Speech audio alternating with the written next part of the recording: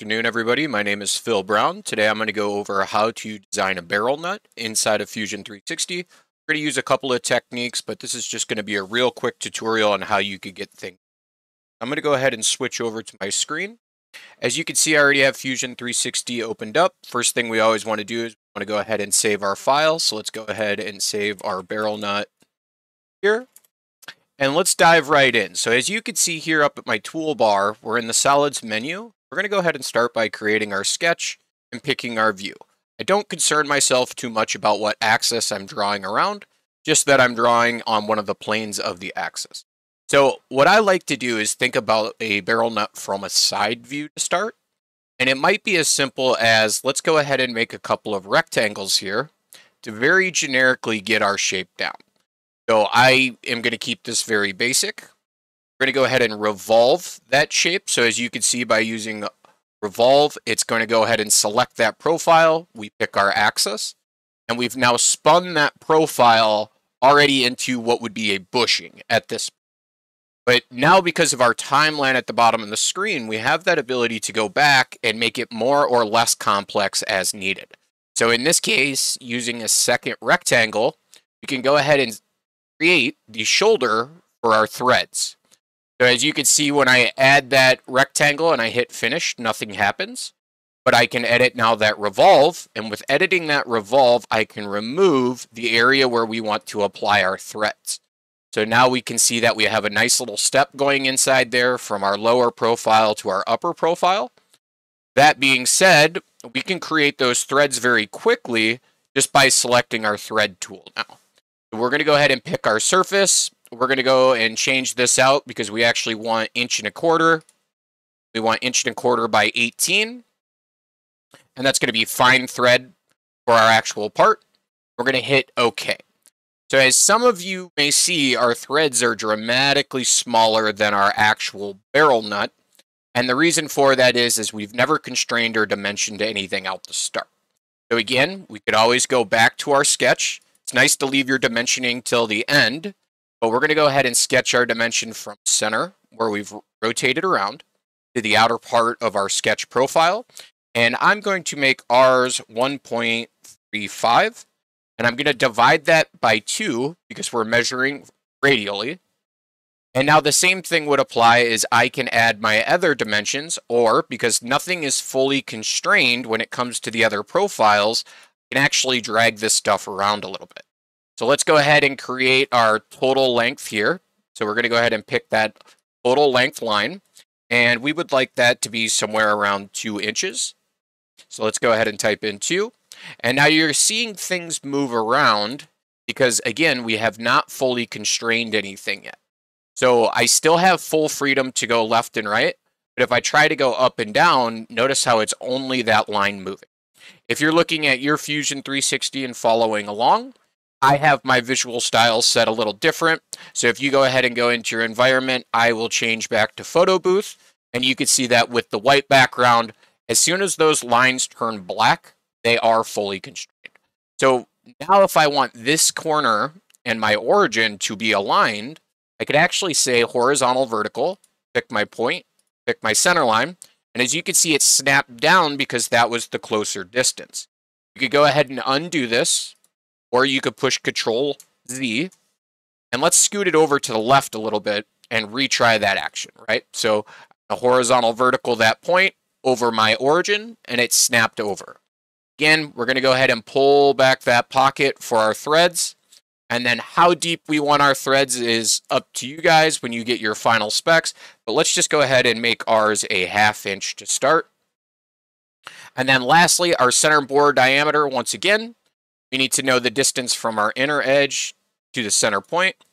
And then we're just going to make this 1 inch divided by 2 for a 1/2 inch through hole.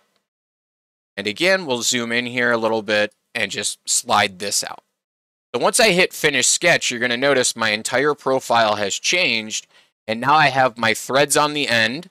I actually have a nice little step in there. And if I go and measure using the inspect tool, I could go ahead and pull that inside diameter.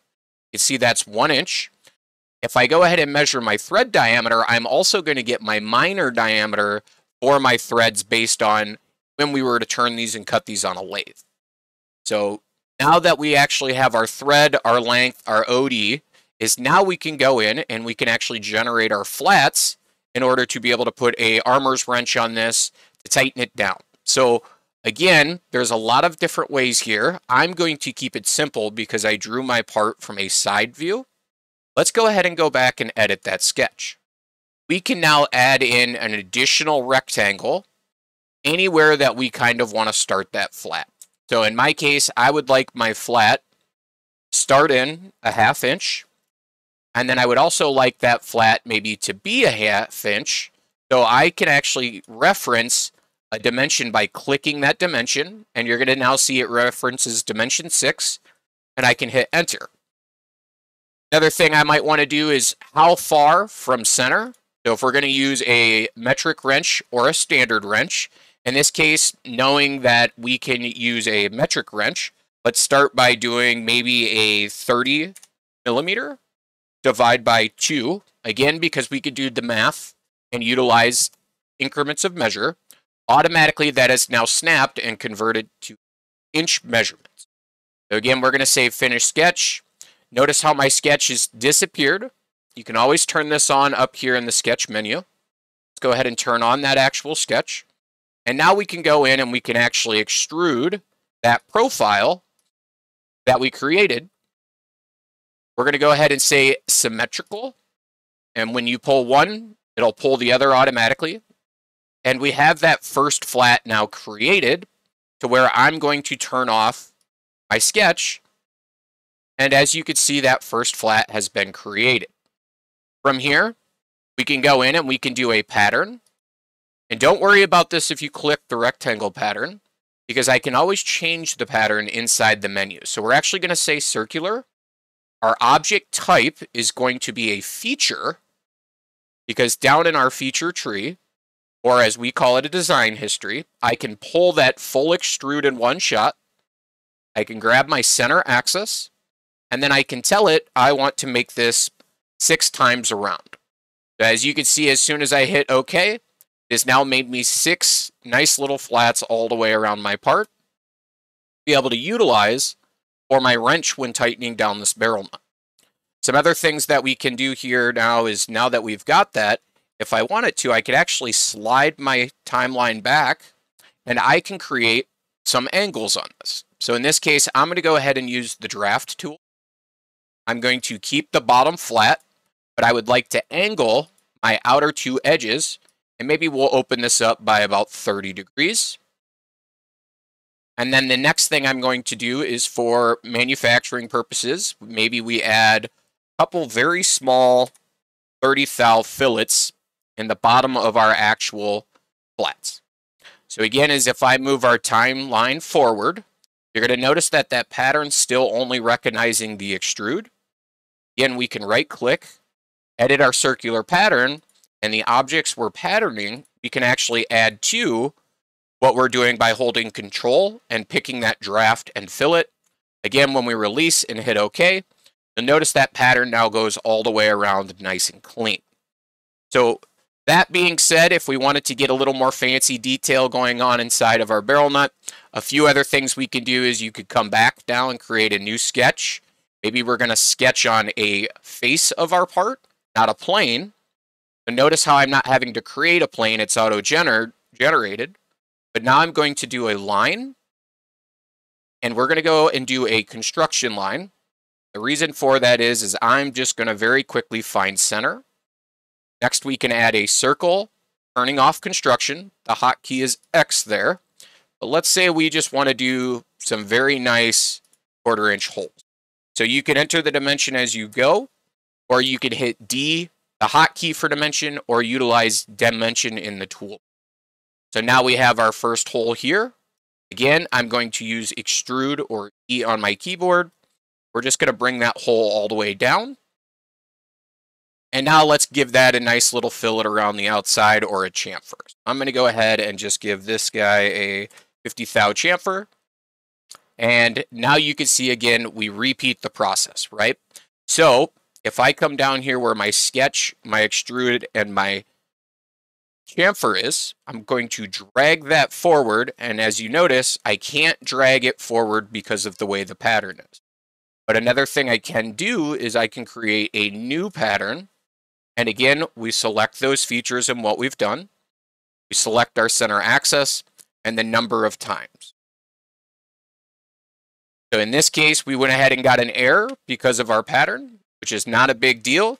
We can go ahead and see why that error was, or in this case, the whole reason we couldn't move these features ahead of the pattern is because we couldn't create the sketch without that first flat being created. So in this case, let's go ahead and take our timeline. I've highlighted them holding Control or Shift, and then delete, and then we can recreate that sketch on our very first flat. So this is where the order in which you do stuff is very key. And the key element is that first feature was created and then pattern. And if you're ever confused about this, I went ahead and undid that with a Control Z, is if I just take my actual marker here and put it in front of the pattern, you'd see that was our very first feature. So that very first feature I can now sketch on and repeat exactly what I did. So we're going to go ahead and create a line. I'm going to say construction. Maybe this time I go midpoint to midpoint vertically versus kitty corner. Again, we're going to create that circle. I'm going to turn off the construction line. And let's make this 3/8 this time. So let's go ahead and go 3 divided by 8 and let the software do the math for us.